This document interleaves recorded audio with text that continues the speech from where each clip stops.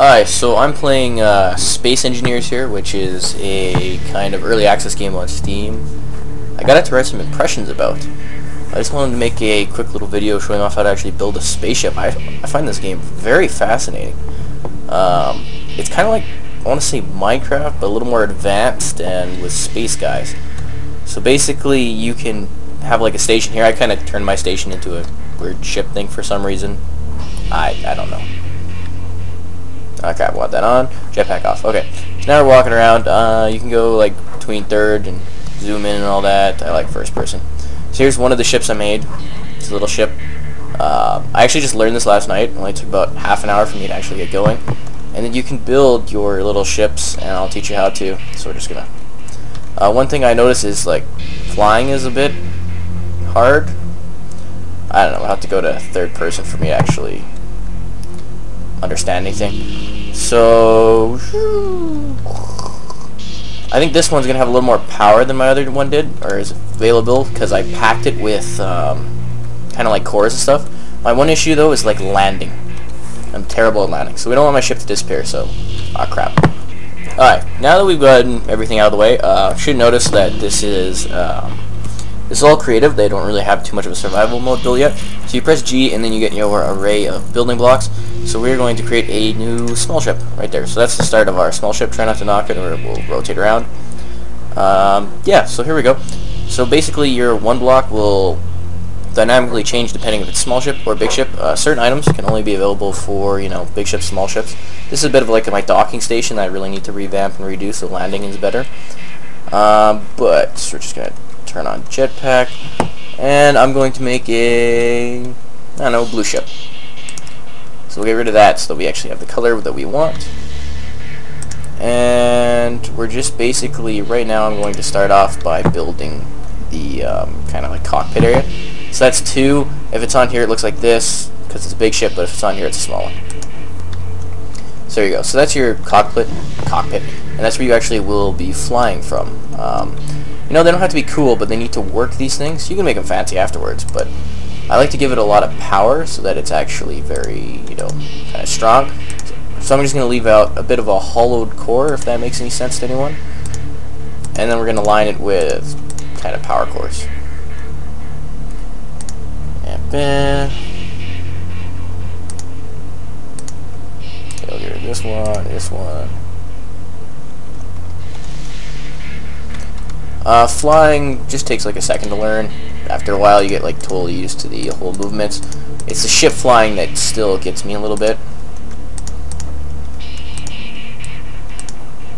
Okay.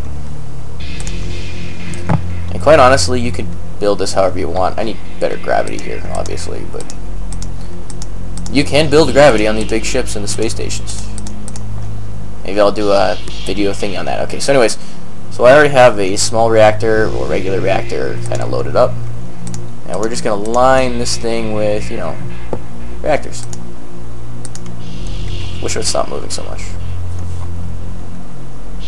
Jeez, I got my Z on? There we go. That's why. Because my dampers were off. Dampers basically keep you like ground. So we've lined this thing with cores here, and it's got like an autosave on, whatever. So we're just going to cover these up because we don't want them to get damaged or something. I imagine in the future there's going to be like, you know, enemies and stuff killing you or people online. Pretty sure that's being added after. It's a nice black strip there. So here we got like basically just a basic thing. We can add like rockets, but I want to do just do Gatling guns. I'll just put those on the front, you know, just so you can kind of see where they're shooting. You know, like the straight-on thing. I also suggest maybe some headlights. Those would be nice. And basically, we got, you know, a powered ship. It's a lot about electricity. Now we have to add the actual reactors, which is, I got 4 here, and we can switch them around by using the delete or insert and such. And we're just gonna, I don't know, this should be fine, I think. It'll give us a lot of power. Probably even more power than we need. Gyroscopes, let's just add, no, probably not here, it's not a good idea. Get rid of 2 of these cores, add some gyroscopes just to keep the ship oriented. Or, you know, that's what I suggest they are. But anyways, add some of these flaps down. And bam! You got a pretty badass looking ship here, I think. Works pretty well. The only other thing you might want to add is landing gear, which is 9. You know, it looks like this. I say screw it, you'd have to go underneath. You actually have to move these blocks because they were interfering with it. But other than that, yeah, we have a ship. Let's get ready to test this out. So it's T to enter. See, we're good on power usage. You got all our info in there. Flies around pretty good. So we got no weapon selected. Yeah. So from here we can press K and go to a control panel, and we can turn on or off all the different things. Select the lights on. See, it's got all the different things. You can turn them on and off if they're damaged and such. It's just a really neat system. And we're actually flying pretty good. See, there's a station all the way over there. We got good power usage.